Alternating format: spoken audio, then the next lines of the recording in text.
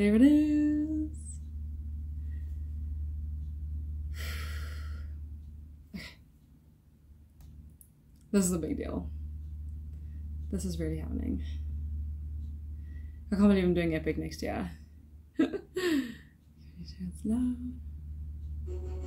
Prologue. A view to thrill.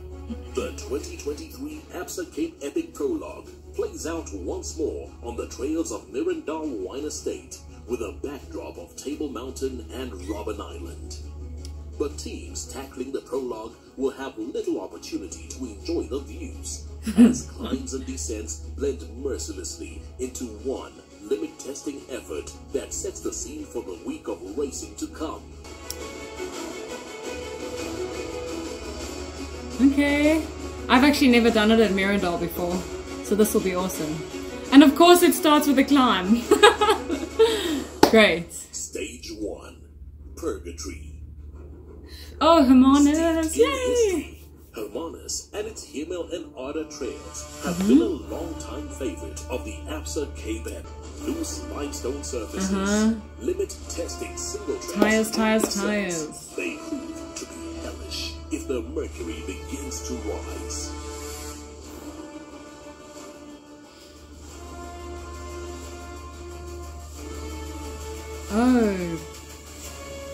Oh wow. We stay in Hermanus the whole day. Nice. Nice. Okay, good. So we only, yeah. I like that. Stage 2, where the winds blow. Predefined Still as a day Hermanus. for captivating racing across categories. Stage 2 ventures deep into territories yet to be explored by the Untamed African Mountain Bike Race. Goosies! The flat opening and closing kilometers of the race allow for the lion's share of the demands to happen on the northern sides of the Klein Rivier Lagoon. Yes! For a stage never before. Thank you. I love that. Sweet. Look at that. Skin and bones, alright. Hole in the wall. Stage 3, New Frontiers. Oh, yay. The first transition stage of 2023, from Hermanus to Oak Valley Estate, traverses feral lands nestled within pockets of manicured agriculture. It's gonna be The stage gorgeous. is defined by rugged trails through wild fake moss, which will sap and strain even the most prepared. It's 2,600 meters of climbing. What? With earnest, No way. continuing up the Woolen Cliff trails. Better get and skinny. You climb onto the Elgin Plateau. Oh, Oak Valley is gorgeous. What a nice transition stage, really. I like the Toyota Tough. Whoo! And then ending in Port Luba, nice. Stage 4, Captives of Kronos. Time, the old saying goes, waits for no man, especially when racing against the clock. Stage 4's Oak Valley and Paul Kluwer-based time trial is an onslaught of It's time trial! mental fortitude, Oh, yay! strength of partnerships, as the trails test tiring minds and Yes! taxing bodies. I love time While the trials. time trial appears to be somewhat In mountain bike stage races. given the patchy nature of Elgin's famed terrain. Oh, cool. Super cool. That was so fun. That was at 2019, the last time I did that. Oh, this is so fun. That's a cool day. Thank you, Epic.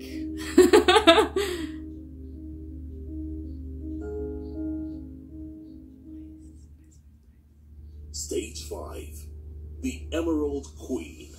Stage 5 begins in the shadow of the Absa Cape Epic's most famed climb, Grunlandberg. Oh, wow. And this year, Ouch. there's snow skirting the base. Whew. The onslaught of the imposing peak begins in the east and is an opportunity for pure climbers to distance their rivals. Okay, we really gotta Once get skinny. summited, many may be lulled into believing the rest of the stage is easy.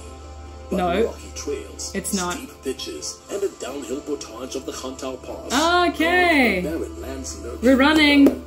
The first and only sliver of mercy is offered in the shade of Lawrenceford's River Trail within the closing kilometers. It's a tough day. That's a tough day. But I've done it before. Or something like that. Nice. Amazing. Ouch. That's a lot of mountains. Oh, but it's downhill the whole second half. We fine. We fine. Stage 6. The Spear. In 2022, merely the surface of Lawrenceford Wine Estate's trail offering was scraped. 2023 dives into the details with icons like Lawrenceford Ultimate and the remains of South Africa's first foray into trail building included. The day is defined by 2 loops, both of which showcase a plethora of single tracks that double back, climb, descend, and scout the hillsides within the estate's vast borders. Stage 6's spear-like profile is sure to write itself into lore and into legend. Nice. Those are cool trails. Those are really cool trails. Oh, what an amazing day. What an amazing day. Wow. Stage 7. What? The trail That's to perfect. The rite of passage that the Trail to Valdivia has become ups the ante in 2023 as the stage delivers one of the toughest grand finales in Absa Cape Epic history. On the lawns of the famed estate, the rawest emotions will be on display as dreams are realized, finisher medals are awarded, and the heroes of the Untamed are honored. That's also a cool finish. Ooh, ouch. It's a hard finish. My legs are gonna feel so good on that stage. 8 days, 658 kilometers, 15,775 meters of climbing. This is the Untamed African Mountain Bike Race. This is the Absa Cape Epic. I have tears. That is so cool. Oh, it's gonna be such a cool race. Wow. So I think having watched this now, I am so excited. 2019, there is quite a bit of 2019 in it. Groenlandberg was, that was a breaker of a climb. I remember it was cold and it was cloudy. You couldn't even see on the way down. And it's a proper challenge of a climb, that one. But it's one of those climbs, and there's actually a couple in here now that make the race. So they are iconic climbs. The locations are so cool. I mean, Hermanus has so much to offer, and we see it every year in Wines to Wales, but now to actually make it into an epic stage is, I knew it has it. So, I mean, this is going to be amazing. And then I think, gosh, so Oak Valley, Paul Kluwer, that kind of riding. I mean, again, in 2019, when we had the time trial, it's hard. I mean, you're going as hard as you can, and it's punchy and twisty and so much single track.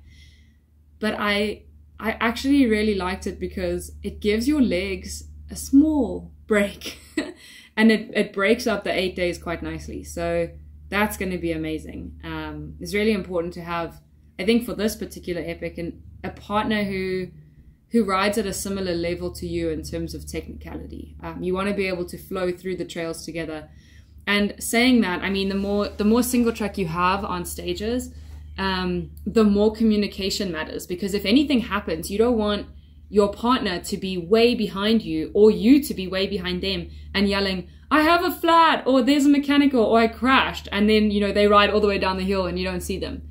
So, in stage racing and in epic in particular, over the years, something that I've really learned to value is amazing, strong communication. And clear, obviously, clear communication. Right, so we got that. Then I'm glad we've got the portage section back in. I remember running down that. We had actually caught a team that had a mechanical on that stage. And it's actually the Groenlandberg stage too. At that particular stage, I really enjoy that because just because you've made it over the mountain doesn't mean that the rest of the day is easy. By no means is it easy. It's a very difficult, rocky descent.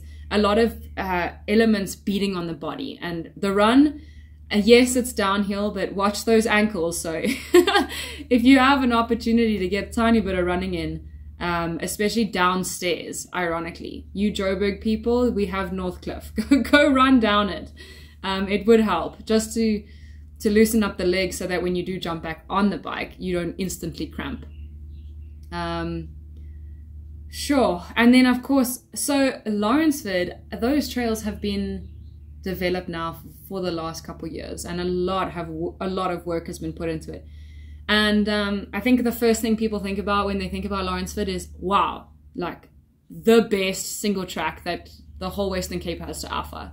There are huge berm style trails. You can see the different styles in trail builders actually comes out, whether there's wooden features or really steep, sharp turns, jumps everywhere. But something to watch out for too is Lawrenceford, in order to get to those single track sections, you actually have to climb up those huge mountains to get up there. So even though this epic has a lot of single track in it, don't forget to work hard on your consistent climbing. I feel like that's something I do all the time. I only ever do it these days just because of how advantageous it can be if you can climb correctly and you can climb at a good pace for a long time.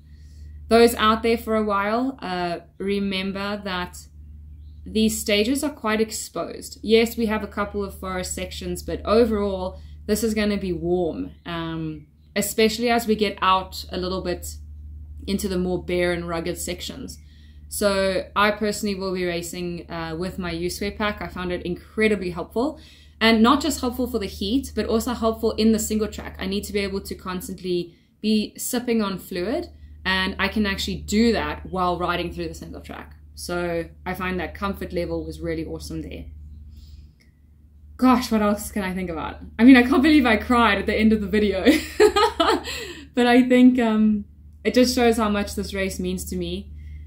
Having raced abroad now and experiencing mountain bike stage races in South Africa, I can confirm that South Africa has the best stage races in the world. The Epic series just takes it up a notch, and the Cape Epic is the one to be at. And this particular one, I think, shows the best of the Western Cape. Hermanus is stunning. Maybe we'll see some whales, who knows? Lawrenceford is, it's so fun. It's like a bike park on steroids. And Oak Valley is like the heart of, I guess, why I ride. So this is great. I'm really, really excited. See you next year.